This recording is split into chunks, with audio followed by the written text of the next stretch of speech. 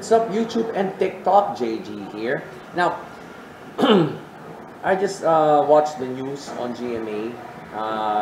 Marami rin umaaray ngayon sa taas pasahe ng Grab. Well, alam nyo, isa lang ang solusyon lang dyan sa problema nyo. Dalawa.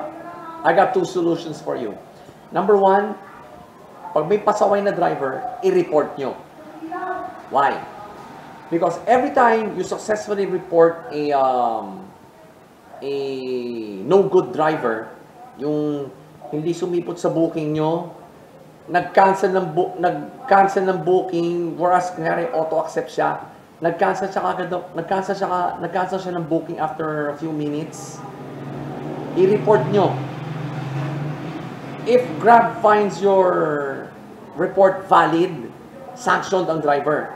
And meron kayong reward voucher from Grab. 50 pesos yun.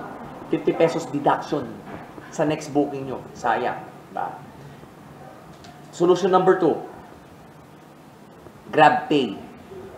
Alright? Napakasimpleng bagay lang ang Grab Pay. Alright?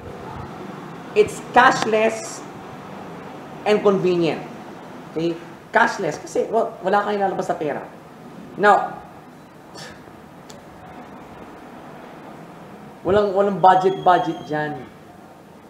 It's considered an expense already. Once na maglagay ka ng pera sa GrabPay, automatic, i-deduct nyo na sa expenses nyo. That's it. That's it. Counted na sa expense yun. So, lahat ng bookings mo, hindi mo na kailangan i-itemize.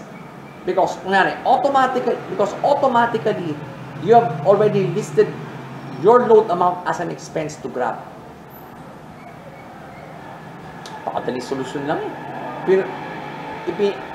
ipinapa-24 oras nyo pa. It's just a simple solution. Yun nga, dalawa. Report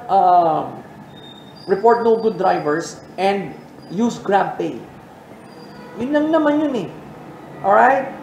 So, advance happy holidays and I'll catch you later.